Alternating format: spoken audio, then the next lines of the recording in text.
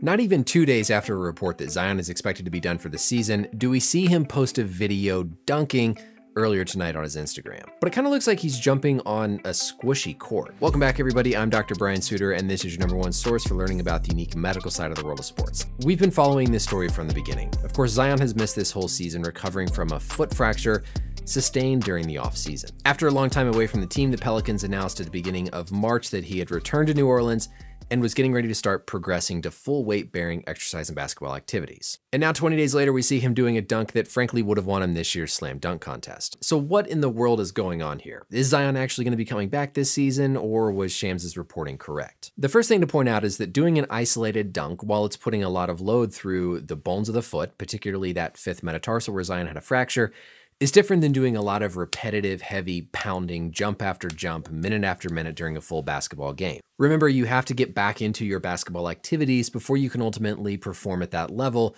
to get back onto the court full time. The other interesting part of this is how the court looks like it's almost bouncy or cushioned when Zion is jumping off of it. And we'll talk about what that might mean next, but first I want to give a shout out to the sponsor of today's video. If you're looking to upgrade your wardrobe to something more comfortable, then look no further than the sponsor of today's video, Collar. I've partnered with Collar a number of times on this channel because I truly do love their dress shirts and want to support what they're doing. Every time you guys see me in one of these videos, I'm wearing one of Collar's shirts and ties, and it's honestly the only thing that I'll wear to work as well. The material really does feel like you're wearing athletic wear. It's extremely lightweight, it's breathable, it's wrinkle resistant, so it's really easy to wash and just hang dry, and it's even stain repellent. Also, each shirt is made with the recycled plastic of around 15 water bottles. So not only are you getting something affordable that looks great and is comfortable, but you're also supporting a company that's helping to be aware of the environment and promote sustainability. Use the link in the description below and code BRIAN10 to get 10% off your first purchase.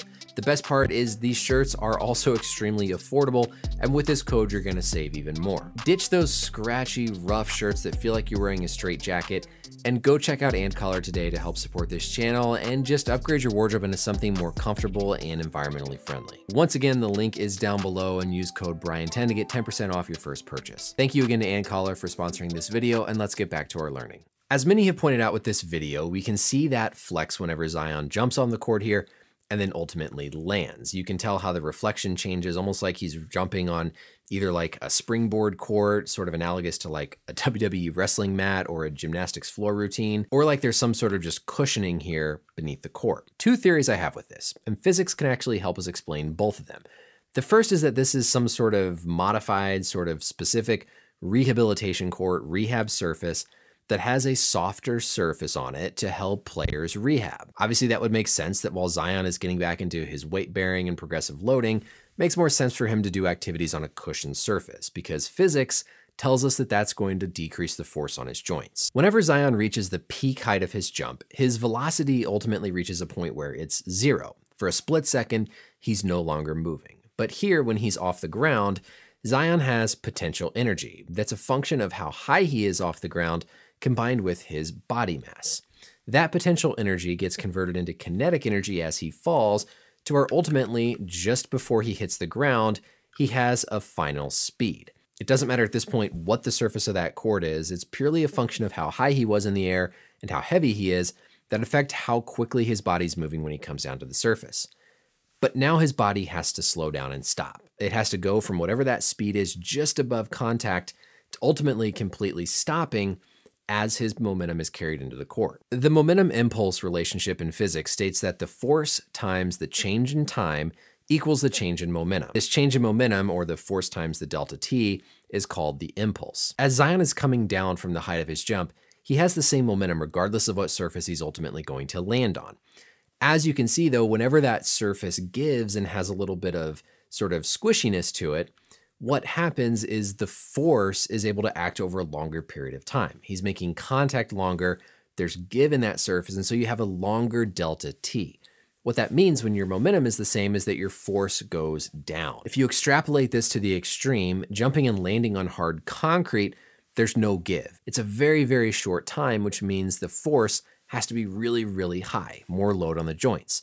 Compare that to landing on a soft pillow, your foot sinks down over a slower period of time, delta t is higher, which means your force can be lower to give you that same change in momentum from the speed at which you just barely touch the ground to when you completely stop. So Zion jumping and landing on a softer surface is going to impart less force to his joints, therefore less force to that foot and the fracture that's recently been healing. So that's one explanation. This is a specialty court that's intended to decrease the amount of force being put through Zion's joints. And it all comes down to physics. The second is that maybe this is more of a traditional style court. Zion is just a heavier guy, and so he's compressing the hardwood more whenever he lands. Even if that were the case, not every court is going to ultimately have that same degree of forgiveness. And so if Zion is doing a lot of training on a court that has a lot of forgiveness, whenever he goes and plays on another court that might be firmer and might not give as much, that's going to put more force through his foot. I'm sure there's variability out there from one surface to another, maybe the surfaces he's been running on and playing on through his rehab, to what the Pelicans have, to what you might see around the NBA. So even if this is not a specialty court, this is just a standard NBA court like you'd find anywhere,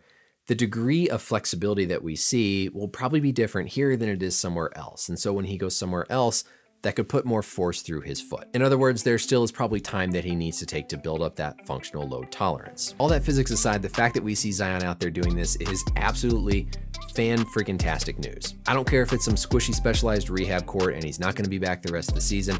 The fact that he's made progress to be able to get out there and do this at this point is fantastic to see. We're still understandably a long ways off from seeing this type of explosiveness that he had before, but this is a necessary first step and really encouraging to see him make this progress. That's it for the video, and I hope you enjoyed the quick physics lesson. Let me know as always any questions or comments down below, and until next time, we'll see you later. Bye.